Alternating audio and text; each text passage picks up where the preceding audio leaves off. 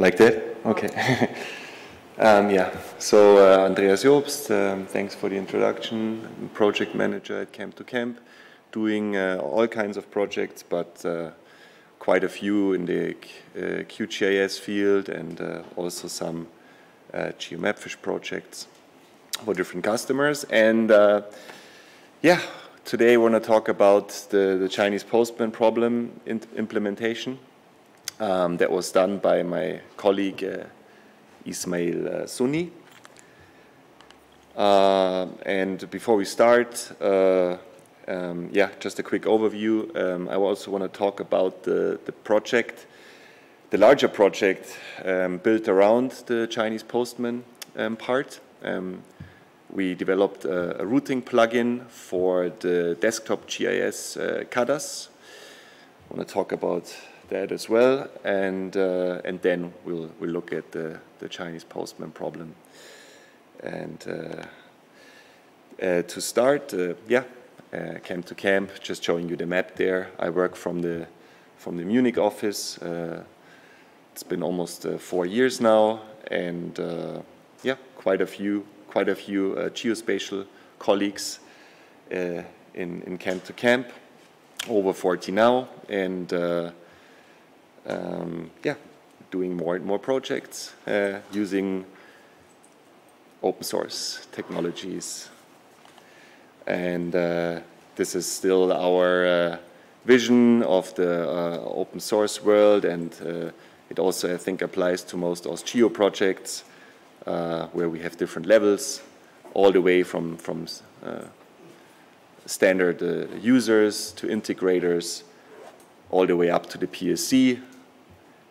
And yeah, we have people in different layers in that pyramid. All right, the project was actually funded by Amaswiss. The idea was to have an offline routing solution. So for the Swiss military students, they would have the standard laptop, and in case of no internet connection, they'd still be able to do all kinds of different routing things. And they already have desktop GIS, CADAS. The link is there. And to add some functionality, we worked on this routing plugin. So one part is the UI, the plugin built into CADAS, written in Python. CADAS itself is based on QGIS. For those of you who don't know CADAS, it's a simplified version. And the data we use, OpenStreetMap data. And then there was the question which routing engine to use. And I'll show you after why we chose Valhalla. And yeah, so it doesn't have some crazy cloud infrastructure because it's a simple offline solution. But yeah, we have CADAS. The parameters go via command line to the routing engine, and we have different databases. One for the Valhalla tiles, the Valhalla graph tiles, which are pretty much vector tiles, and we have all the CADAS data in a separate database. So why did we choose Valhalla? Well, it's been tested to work well with OpenStreetMap data, so we knew we were going to work with OpenStreetMap data for a start, so that was an argument for it. The data model is quite efficient in terms of memory use, and Valhalla is suited for offline routing. And what we'll see is that the Chinese Postman Problem solution consists of different algorithms, and one of them we could actually use without changing hardly anything, the time and distance matrix service that is already part of Valhalla. So that was another reason why we chose it.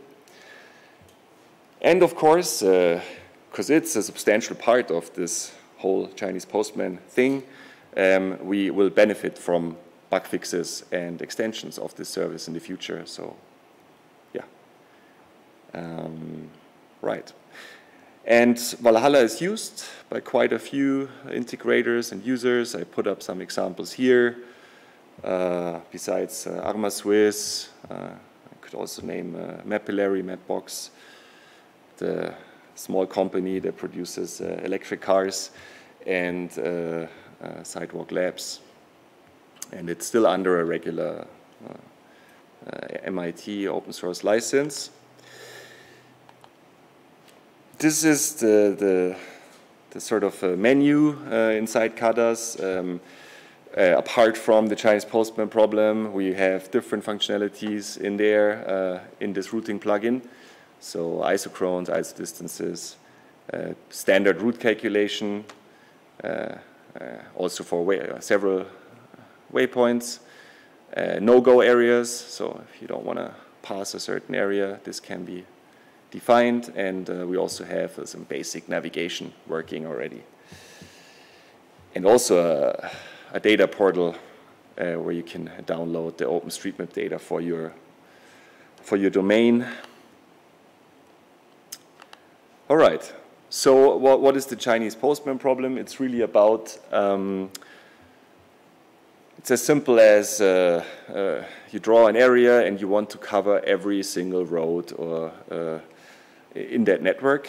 So it's a bit different than the traveling salesman because you really want to cover all the lines. And in this case, we also had to cover both sides of the road. So we can't just say, oh, it's all, once we've gone through a certain road, no, it's not enough. You need to cover both sides.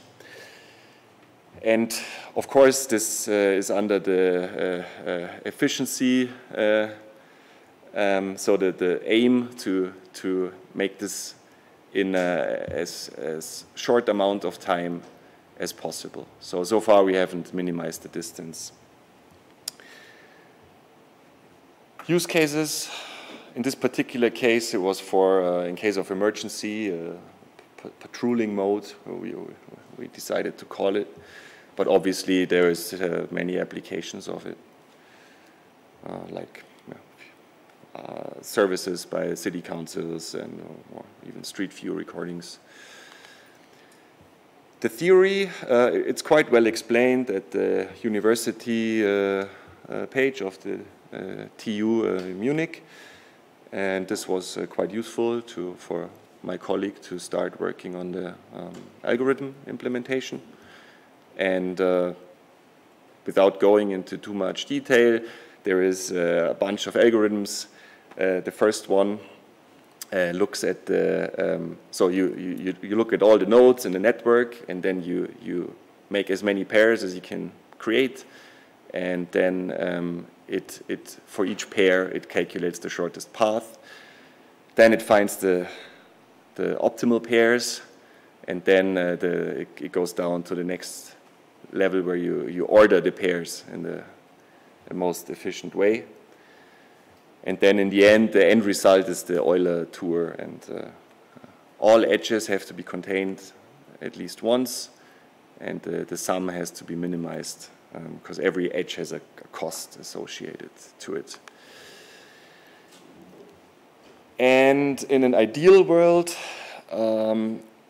it's as simple as going straight to the bottom of the image. But in reality, we have quite often a non-ideal graph. So an ideal graph is every node has an ingoing and an outgoing edge, or the same number of ingoing and outgoing edges, but quite often this is not the case. And that's why there has to be all those extra steps, including the Floyd-Warshall part. And this is the one I mentioned that is taken care of by the time and distance service of Valhalla.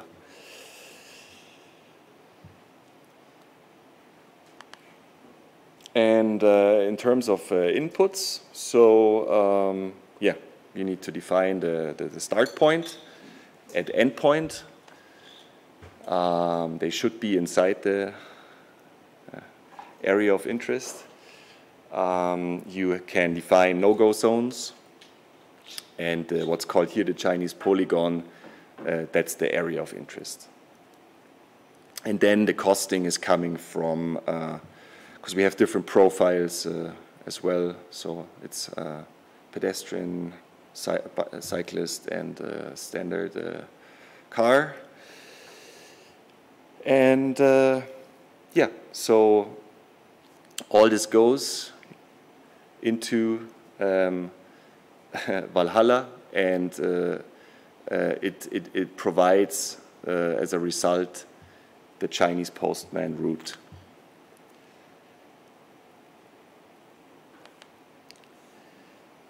And the route actually comes as a JSON file. So yeah, what we thought would be useful is shown here, the start point, end point, and turn-by-turn instructions. And then for each maneuver, the time it takes, the distance in kilometers, and the cost, which I don't think it has an actual unit. Yeah. And this can be used, so I think this is quite good. It can be used by the end application in different ways for navigation. This is how it looks like in CADAS for one example. So yeah, we see, I'll show later, we still have some issues. It's not always the case that all roads are covered. There's still some issues that we're working on. But this is a good example where the no-go area in the middle was avoided, and we cover most of those roads. And importantly, a blue line is not just yeah, a single pass, but it could be as many as 4 or 5 passes. So that's where we said, okay, in reality, actually, it's most likely, it's also hard to test this kind of behavior, but it's most likely still the most efficient route. But if you really want to cover both sides of a road, you could pass it quite a few times in a area that is a bit larger like this one.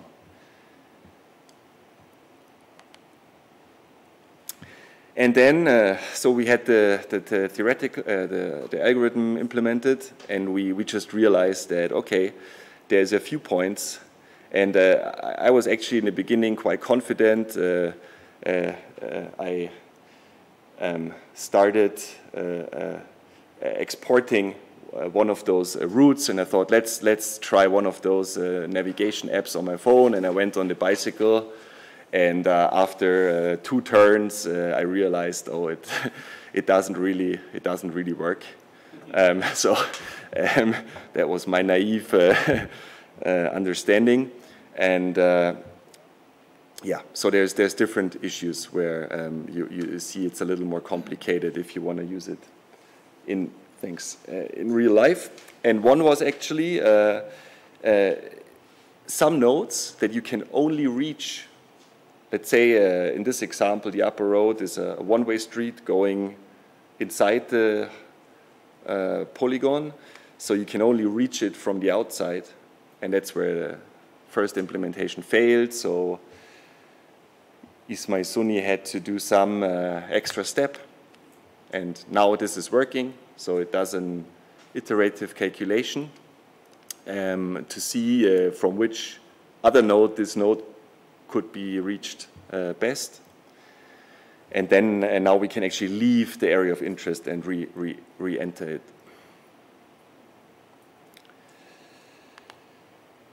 And then the idea was, of course, the use case to use it for navigation. And we also realized that, yeah, there is more work to do. So first of all, so that all fits into what I said earlier when I first tried to follow the standard course.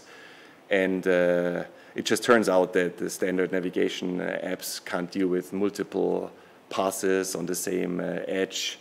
So you need a memory. Yeah, you need to get rid of segments. You need to introduce several segments for the same street. So you know how many times you've passed it already. U-turn issues, yeah, we go back. Sometimes the edge is used for going in both directions. Then GPS gets confused because the geometry is identical. And then kind of another obvious one, the GPS accuracy. So yeah, you need a very high accuracy. So to know where you are, if you've passed a certain node, otherwise it will keep sending you back to that node. So yeah, there's still some work to do. And regardless, it's available. We said label it as a beta version. Put the link of the current pull request, which is almost went through, and also a link to the CADAS routing plugin repository. And we want to thank also the Valhalla community, of course, and Arma Swiss, who sponsored this project. All right, that's thanks.